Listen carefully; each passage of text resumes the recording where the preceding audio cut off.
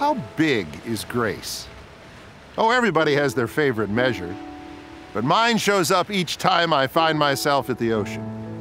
There's just something about staring out at an endless horizon that helps me get a better estimate of who I am and how great God is. You see, the ocean is a place that defies all our attempts to harness it and measure it and control it. If I set out to count the grains of sand just on this beach, not even all the beaches of the world, I'd never do it in 1,000 years. So grace is kind of like the sand on this beach. Too vast to count, but always more than we think.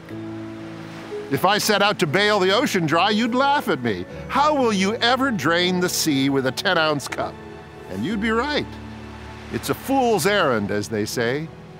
God's grace is bigger, broader, deeper than the sea. It never runs out. There's always more and still some more. When you come to understand how good God is, you give up trying to get there by yourself. You stop trying to count the grains of sand. You throw away your cup. You let the waves wash in around you. When you understand how good God is, you never trust in anything but grace. Yes, this place is big. Too big to count, too big to bail, too great to try to leave my mark or build a wall against the tide.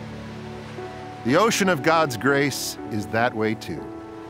His grace is bigger than your biggest sin. It's deeper than your deepest shame. It's stronger than your worst addiction.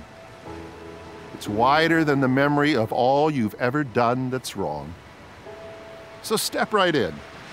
Enjoy the great and glorious helplessness of giving in to God.